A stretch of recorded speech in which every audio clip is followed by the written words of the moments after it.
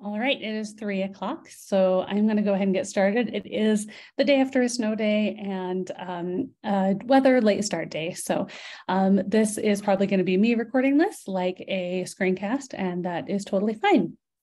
So I'm Mindy Curtis, and I am an art specialist here in Canyon School District.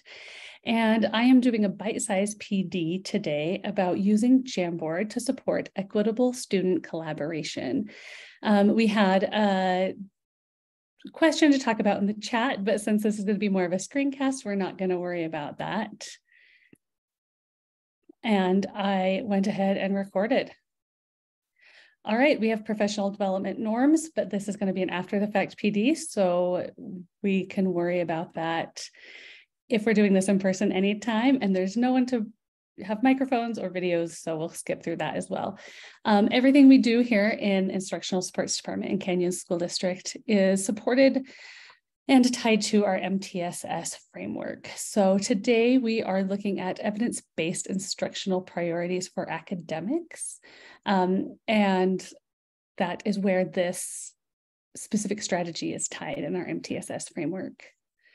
So our learning intentions and success criteria for this professional development is that we're going to use Jamboard as a collective graphic organizer. So we can use it to support discussion structures that promote equitable student collaboration. And when I say equitable student collaboration, I'm talking about a few things. So when students are working in groups together to create a project of some kind or a product of some kind, sometimes the age-old issue is not everyone does the same amount of work, or not everyone participates. Often one person's doing a bulk of the work, other people aren't participating, or one person is taking over while other people want to do more. So there are some things we can do to support that when we're preparing our students to share in collaboration. And Jamboard is a really useful tool for that, and I'll show you why.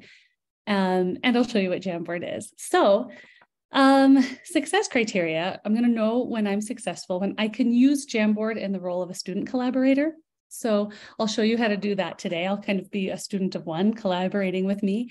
And also, I would love people to begin to feel confident in creating a graphic organizer and a discussion structure. So there's two different parts of that that support equitable student collaboration, where students are creating a project or collaborating together in an equitable way. Everyone's doing a similar amount of work and learning in that project. Okay, so our agenda is, first, we're going to talk about Jamboard. What is Jamboard? I'm going to show you that. We're going to explore it as a tool for encouraging and supporting all students to collaborate and contribute equitably in a group. We talked about that, and we're going to have time, if you're doing this beyond, I would love you to feel confident in beginning to create your own Jamboard for student collaboration. And I have some pre-created templates for you that you can use to do that. So what is Jamboard? Jamboard is a Google product, and essentially it's a digital whiteboard for cloud collaboration. I'm actually in Jamboard right now in this presentation, using this right now. This is not a Google Slides, and I have my whole screen showing so you can see how I get there and how I use it. However, I am using it to present slides as well. So I have created these slides in Google Slides and chosen them as the background for my Jamboard. But it's really not meant to be a presentation tool. It's meant to be a whiteboard for collaboration. So one of the reasons I like it for collaboration is it's collaborative, like Google Documents. Multiple people can write in it, Google Slides, etc. It's accessible from home. Often back in the days, I started teaching in 2005. So I would have kids working on a paper together, and then one kid would have to take it home and type it all, etc. It's a product like Google that is accessible from anyone's home computer or phone. It's a simple tools. It has simple tools for sharing. So if you're familiar with Google Slides, there's a lot of tools. There's a lot of different things you can do in there. Jamboard has a lot fewer tools. They're down the side here. We're going to look at them in just a second. But it keeps students kind of focused and is less overwhelming because of that. It documents students' work easily for you. So in collaboration, Sometimes the question the teachers present, right, is like that I don't really know who's working or how much they're doing or who did this work until maybe even the end. And maybe even then you don't know when they turn it in who did that. But this is a way that students can document along their way who is contributing what to the conversations and ideas on a group project. Because you can have access to it as well. And I like Jamboard because it feels like a whiteboard, not a presentation. Sometimes when we're working in Google Slides, it feels like we're creating a final product that we're going to present. This is a place for brainstorming. This is a place for ideas. And students can't edit your templates. So you can create templates in Canva or Google Slides or wherever you like to create things and put them into Jamboard. And it's pretty hard for students to edit those. So I can right now, for example, use a pen and draw in here, but I can't edit the back. I can't like go in and click. I can't click this text. I can add text to it, but I can't take it off. So you can create things and templates in there and rules and graphic organizers, and the kids, it's going to stay there for them. So let me just explore Jamboard a little bit. Here's an empty page on my Jamboard. So there's a pen, right? Like I just used. There's a pen and I can make it kind of, it has some different options in what colors if kids are writing or drawing different things. You can choose markers, fatter things that can kind of help organize kids' ideas by different colors. I can erase that with an eraser. I'm not going to spend a lot of time erasing it. I can just have a select tool. There's sticky notes that are really, really fun. I love the sticky notes in Jamboard.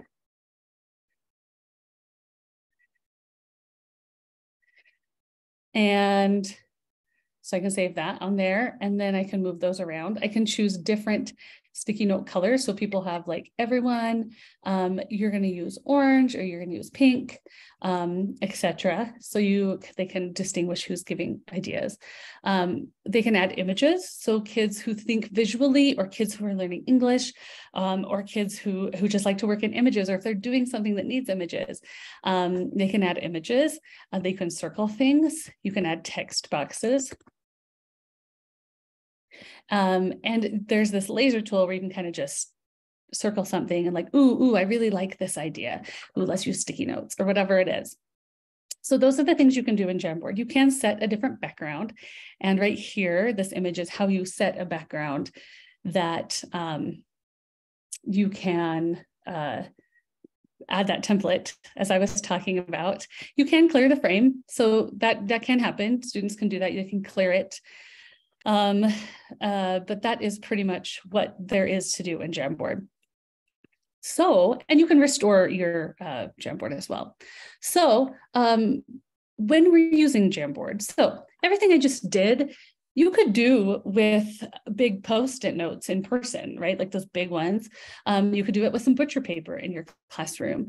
You could do it with whiteboards in your classroom. You could do it, like I said, on Google Slides. You could do this a lot of different places, right? Kids can collaborate and write down their ideas in a few different ways. So Jamboard is not the only tool for this. So I'm going to advocate that whether you use Jamboard or not, that when you're having students collaborate in groups, that they are thinking and you're thinking of two parts of that collaboration. There's the preparation and then there's the equitable sharing. So is every student, the thing to think about is every student prepared to share? There's a prepare and there's a share when they collaborate. And I advocate for the use of collaborative graphic organizers when they are preparing, that they're writing down their ideas in a way that's structured, and that you're giving them a discussion structure that prepares them to work collaboratively and give feedback in a group, whatever it is they're doing. I'll show you a few feedback structures as we go. So that preparation and the structure for sharing are really the keys. It's not Jamboard. It's those structures that are going to give the students the equitable collaboration that is going to support and encourage all students to participate equally and discourage the Mindys of the world from coming in and dominating and saying, ooh, I have this idea. Let's just do everything I want to do. Or the students who sit back and let people do the work for them. So I'm going to give you some examples of that. So I taught theater. I still teach theater, but I taught in Canyon School District when I taught theater. And Kids would write plays together and present those plays, and movies. I had students doing film and doing movies. And there was always a lot of ideas flying around when they were figuring out what sets and costumes and sounds and props they wanted. And often one kid kind of dominated. And a lot of students who maybe took some time to gather their thoughts, or students who were learning English, or students who processed a little slower, often were left out. And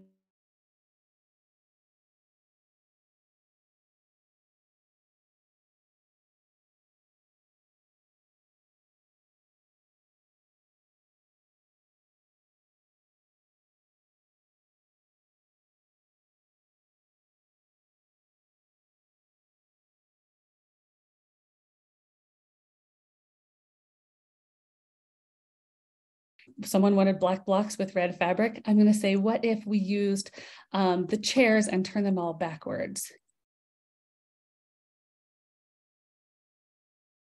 So I'm going to put that for an idea. And if you want kids to document that as they go, you could ask them to put their names. So you know, as a teacher, if you want to come back and look at this, who contributed those ideas. Costume ideas. Ooh, someone wants to wear cloaks. Maybe I think we should wear top hats, right? For my ideas. And we can put those in there. And also there's directions. These directions are really important. Of course, you'd go through this with them as a teacher to use text box or sticky notes in Jamboard to brainstorm their ideas about the tech elements your group could use in your performance. You're going to work independently, so that's an important part of it. There's a time of silence or of individual work. They don't do this while they're discussing, even if it's 5 minutes of silent time, or they take it's an assignment at home, go home, add these ideas, come back ready to discuss. You will share, discuss, and select ideas after your group brainstorming. So there's another part of this. Once they've added those ideas, there is a sharing structure. So a sharing structure is really important because even when they come back ready to discuss, they're going to have a struggle equitably talking about these ideas. So there's a structure here. Each person, the person with the most recent past birthday shares first, then they share around. They're going to share one element. And then we're going to go back and we're going to circle, because that's the thing we can do in Jamboard. Circle the ideas I like the most. And the thing about the circles is they do fill, so you have to unfill them if they're circling ideas. So then we can go back and discuss and select some of those ideas. Now, I've asked kids here to keep in mind that if their idea isn't chosen, that's okay. It's just not the right idea for this project. So that sharing structure is a really important part of the equitable collaboration. I have another example here, a peer feedback organizer. So peers giving each other feedback is a really important part of the growth process of any content where they are learning a skill. So again, in teaching theater, students giving each other feedback on scenes or monologues. If you teach music, or you teach writing, or you teach, have kids doing presentations in class, or you're doing a wood shop, or anything where they're creating a product, having kids give each other feedback is a really helpful tool. However, the process of giving the feedback can be really daunting to kids. And it can be damaging if they don't do it correctly and they give each other critical feedback that is hurtful. So would use this as a graphic organizer. So I have the artist named Jamie, and she made some dog photos in an art class. So she took pictures of her dog, and I said, you captured the essence of your dog really well. These are fun and they fit their assignments. Those are the positives. But questions, so you could say whatever you want. You could say next steps or critique. I specifically asked students to give questions. Why did you choose those pink glasses? Why did you take the pictures outside? Those are some questions I could ask her. And other peers could come in and be someone else. Maybe they have a friend named Fred, and he said different things, right? He could come in and give Jamie his critique of or review of her dog photos. And next page, there is the sharing of the feedback process. So I often use the person with the most recent past birthday receives the feedback first, but You could use the person with the longest hair or whatever it is that you want. So they share their thoughts, they continue sharing until the feedback is shared with that one artist, and they repeat the process for another student. So I even had a way I had them give feedback. They had to say the specific positive things and then the questions, and then keep all of their purpose to the feedback is to allow the artist to hear how they see their work. That was the purpose of this assignment. You could change that if you wanted, of course. And I even had guidelines for the artist receiving the feedback. Those are all in there because kids need to know how to discuss in the group. They can prepare and then they have to share. So I have an example of a Jamboard here that if I had people here, we would use collaboratively. But I'll just show you what that is. So we can even do this for brainstorming of how to use ideas. So how would I use Jamboard in my classes? I actually did do this for a few teachers yesterday. And one of the things they said is a KWL chart. They could write that on there. One was giving feedback for presentations. We could use the sticky note.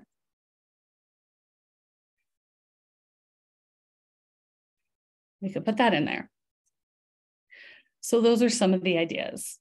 We could brainstorm together. Now, again, there's a discussion structure. So we're going to circle at least one of your colleagues' ideas that you liked, notice, or could possibly use. So I didn't think about, prior to yesterday, the idea of using a KWL chart. Oh, that's already selected. Okay. So I like that idea. I could use that idea. And then we would discuss those out as a group. So there's a prepare and there's a share. So this is the point where this is the information and structures for you to do this on your own. How do I create this? How do I do this template process? If you're familiar with Jamboard, you probably know the ins and outs of how to make this. The templates, the graphic organizers, and add in those instructions. Now, the instructions don't have to be in Jamboard. Those could be on a piece of paper or in Canvas somewhere. I like having them right here because it's only one place for kids. So I have this link here and you'll have access to this Jamboard, or I have a Google slide of this presentation as well. I'm not sure which one you'll have access to. But in here, if you paste it in here, I actually have it up, but I'm going to do it again. It's going to force you to make a copy of some templates. So it's making that copy for me right now. And this is a Google Slides. So creating these graphic organizers in Jamboard itself is not really possible and would be quite laborious. So in Google Slides is where I like to create them. Some people use Canva, etc., to create those backgrounds. But I have some templates here that when you've made that copy, you can edit all you want. I have both of those discussion structures you could use. You can edit them any way you would like. I have some other template slides. You could change this to science project brainstorm, right? Whatever it is you want. I highlighted in yellow the things that you probably want to change. You could take that off from being yellow, etc. So, and then down here are the steps. They're also here on my Jamboard, but so you're going to make this first copy. You're going to change the slides, edit the templates the way you want them. And then what we're going to do is we're going to screenshot when it's the way we want it to be. Let's say I've fixed this up and it is my science project brainstorm, and I want to put that. I'm going to screenshot that. On my Mac, it was Command-Shift-4. If you have a PC, you're going to need to use the snip tool. You can just search for that. We're going to take that screenshot, and then I'm going to open a Jamboard. So Jamboard lives in your Google Suite, and often it's at the bottom. And if you're doing it in your Drive already and you're going to New, you usually have to go to More to find your Jamboard. So I'm going to go into my Jamboards. I have a lot of Jamboards I've been working on for this specifically, but I have a few. I'm going to do a new one. Down in the bottom corner is where I made a new one. I'm going to set to my background. I'm going to browse my computer because I just took a screenshot. Let's see, that's a Tech Ideas Brainstorm. Here's my one. I think I want a science project. I'm going to put that in there. And I would do the same thing with the discussion structures when I had them the way I wanted on page 2. So that's kind of the basics of how you do it. The creating of the templates is the thing that takes the longest time. So this is where I'd kind of give you time to do that and ask questions. So I walked you through all of that. So we chose set background for both pages. So distributing this to kids, there's kind of 2 options. You can make one Jamboard and then make copies of it. So if you go into Jamboard right here in these 3 dots, you can make a copy of it. And let's say you have 5 groups in your class, you could make 5 copies and then put those links and send those to the groups that you wanted. Or you could make one large Jamboard like I have done over here. I have a 20-page Jamboard and I just included it in, like we had this discussion structure right here, right within my lesson. I put my slides into there. You can ask kids to do it as you teach that way. Now, the downside of that is that kids can see each other's and that they could edit each other's discussions. They could go into each other's groups. So it's really up to you how you do that. Now, again, Jamboard is not the only way to create these discussion structures. You could have them do this on a piece of paper. You could have them do this on butcher paper or whatever. The thing that I like about Jamboard is that it documents it for quite a while. So when you're ready to go back and grade their ability to collaborate with each other and use it as a formative assessment potentially of what they know, that you could do that. And it's harder to do that with a bunch of butcher paper in your room and keep that for every single one of your classes and every single one of your groups. It's a little more sustainable. All right, so I went back. So that is pretty much it. You're going to make those copies. You're going to get the kids their links through Canvas, put it in a slide, presentation, a page, whatever it is. So that's the end of this presentation. That is the how to use Jamboard as a collaboration tool with discussion structures. But remember, it's not the Jamboard that is the important part of this. It's the collaborative graphic organizers and the discussion structures that get kids to collaborate equitably and to all be a part of their projects that they're working on. So thanks so much for watching this video, and I hope you have a great time using this tool or using another tool for supporting equitable collaboration.